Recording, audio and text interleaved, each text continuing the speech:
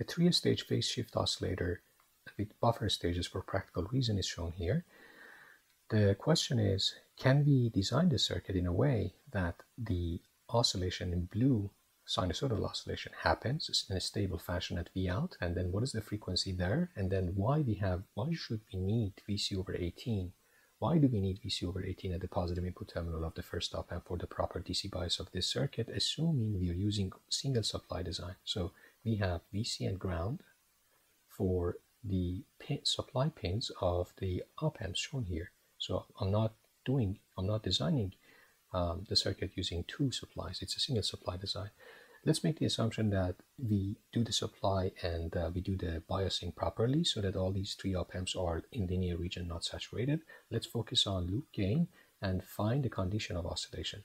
Okay, so V out at the output goes back to input via this bottom wire and then appears at the beginning of RG. Now let's focus on the first circuit that is shown here. By that I mean the inverting amplification over here. Okay, so with that in mind, V out is at the input of this inverting amplifier, and we want to find V1 at the output. At the positive input terminal, the AC voltage is 0. It's just the DC voltage, so AC wise it's 0. Now, because we are making the assumption that AC wise op amp is properly biased in linear region, because of virtual short, AC should be 0 also at the negative input terminal. So we can write a simple KCL that says the current goes through RG should be the same current that goes through RF, because no current can go through input negative terminal of the ideal op amp. So let me just write down a simple KCL. So the current through RG should be equal to the current through RF, and that means V out minus 0 divided by RG should be equal to 0 minus V1 at the output of op amp divided by RF. And this gets us to what we already familiar with, which is the gain of inverting setup for an ideal op amp is output to input gain is in the form of negative feedback resistor RF divided by input resistor RG. Okay, so that's the equation number 1. Let's keep it. Equation number 2.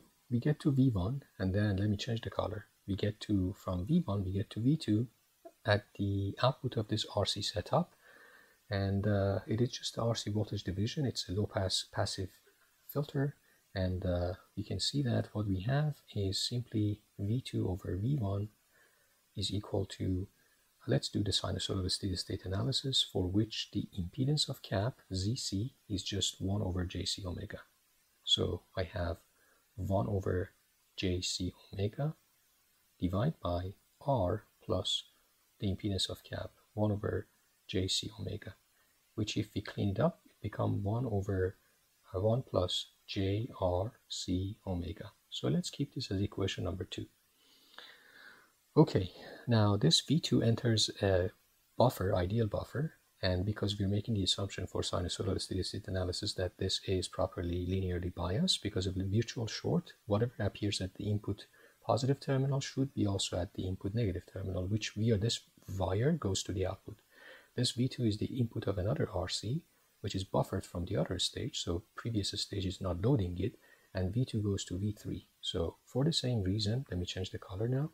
For the same reason, we can write relationship between V3 and V2 as exactly what is written here.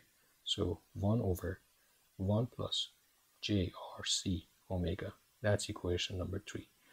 Now, for the same reason, V3, assuming that the third op amp is also linearly biased, gets to the output because it's just a buffer. And then we have final output V out, another RC voltage division between V3 and V out. So for the same reason, I can write V out over V3 is equal to 1 over 1 plus JRC omega, and then equation number 4. Now, we started from V out, we looped back and get back to V out. This is therefore the loop gain is simply, as you can see from equation 1, 2, 3, 4, the loop gain is simply the product of okay, I'm trying to change the color so that you can see it. The loop gain is simply the product of negative RF over RG, 1 over 1 plus JRC omega, 1 over 1 plus JRC omega, and another 1 over 1 plus JRC omega. So basically what I'm trying to say is loop gain in this circuit, loop gain using equations 1, 2, 3, and 4 is equal to just negative RF over RG times 1 over 1 plus J RC omega to the power 3. And we're talking about frequency of oscillation at a specific frequency that oscillation is stable and happening. So when I say omega naught or omega 0, I mean frequency of oscillation. Okay, this is the whole loop gain. If you're supposed to have a stable oscillation, the loop gain is 1 because we start from V out and we loop back and we get back to V out. It should be 1. If it is less than 1, oscillation dies down. If it is more than 1, oscillation is unstable. It would go exponentially high, theoretically speaking, and then the circuit will saturate.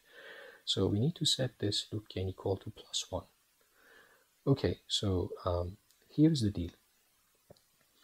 There is a magnitude aspect into this, there is a phase aspect into this, because we are dealing with a complex number that is highlighted here. This is a complex number.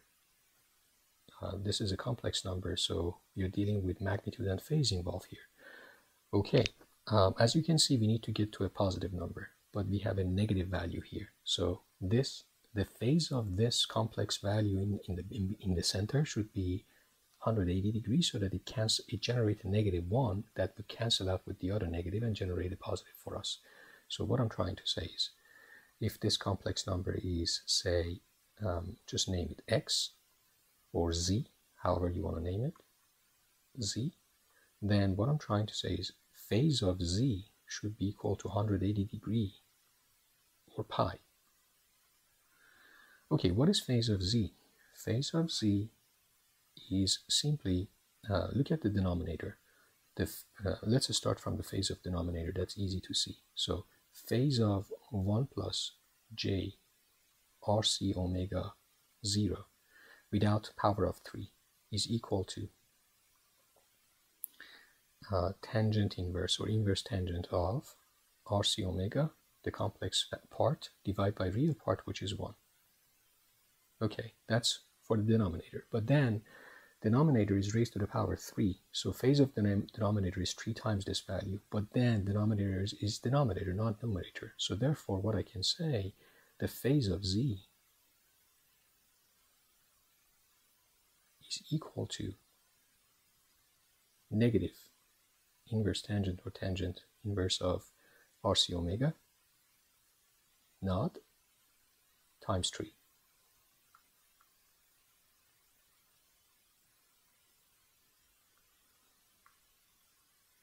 Okay, and this has to be equal to pi, as is shown here.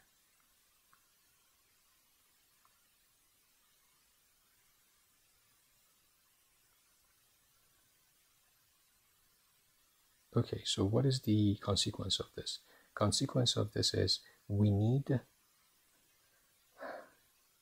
it doesn't matter how we say it, positive pi or negative pi.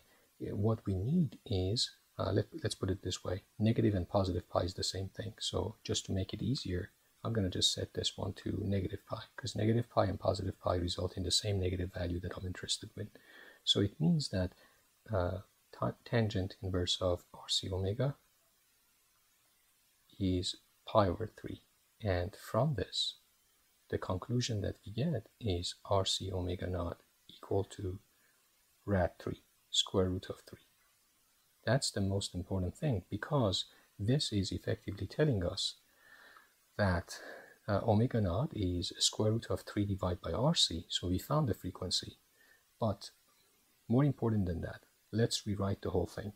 So loop gain, I'm going to rewrite the loop gain. Okay, so loop gain using equation 5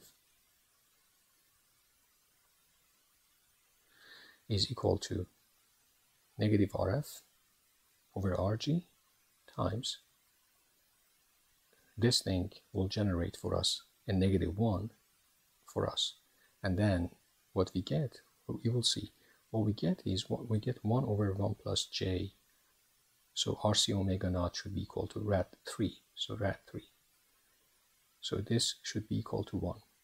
And 1 over 1 plus j rad 3 effectively is this, n to the power 3. I forgot about the power 3. I need to clean this up. Okay, now it is rad to the power, so 1 plus j rad 3 to the power 3 equal to plus 1. When you set this up, you will see that this generates for us a j. So if you want to simplify that, it becomes negative RF over RG times, and then you would get a j squared, and then you would get 2 to the power 3, because that's the 2 is the amplitude of 1 plus j rad 3. Amplitude of 1 plus j rad 3 is 1 plus rad 3 squared, which is 2, and then we have power 3. So this should be equal to 1. Now the nice thing is, this j squared generate a negative 1 for us, would cancel out this one, and as a result, we get what exactly wanted. So RF over RG should be equal to 8. So that's the required gain in the loop as a condition of oscillation, so that we enforce that the loop gain is 1. Okay, so via 5 and 6 we found the answer to the question in terms of gain. So RF over RG should be 8 for the gain of first stage, and then omega naught should be rad 3 divided by RC. So if you're asking me what is the f of oscillation, or f0, I'm going to write it on top. So f0 or f of oscillation is rad 3 divided by 2 pi RC, because f naught is omega naught divided by 2 pi.